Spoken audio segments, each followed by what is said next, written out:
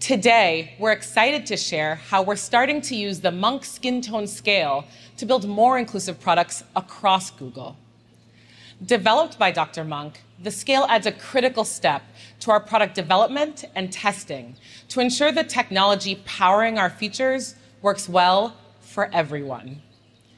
Our research has shown that more people in the US find the Monk scale to more accurately reflect their skin tone compared to the current industry standard. This was especially true for people with darker skin tones. We're testing the scale globally and in different product settings, and we'll continue to improve it to reflect people everywhere. At Google, we've started using the Monk scale to help improve how we understand and represent skin tone in products like photos and search. Every day, millions of people search the web, expecting to see images that match the diversity of the world around them. We've started to roll out improvements to images in Google Search to show a range of skin tone diversity so that people from all kinds of backgrounds can find more relevant results. And for makeup queries like everyday eyeshadow and bridal makeup looks, users will have a new way to filter by relevant skin tones to find more helpful results. I can't tell you the number of times that complementary shades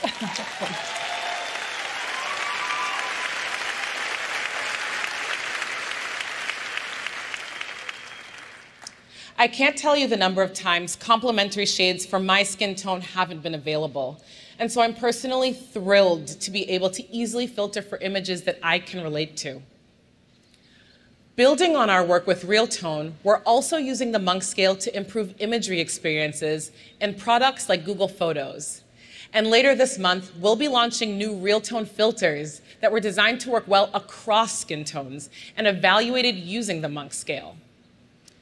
These filters were crafted by a diverse range of renowned image makers who are celebrated for beautiful and accurate depictions of their subjects. With Realtone filters, you can apply the beauty and authenticity of professional editing to your own photos with just a few taps.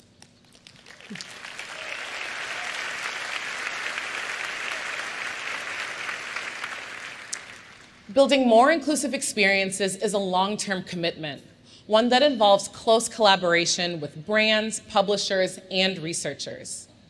And that's why we're pleased to announce that today we are open sourcing the Monk Skin Tone Scale so anyone can use it as a more representative skin tone guide.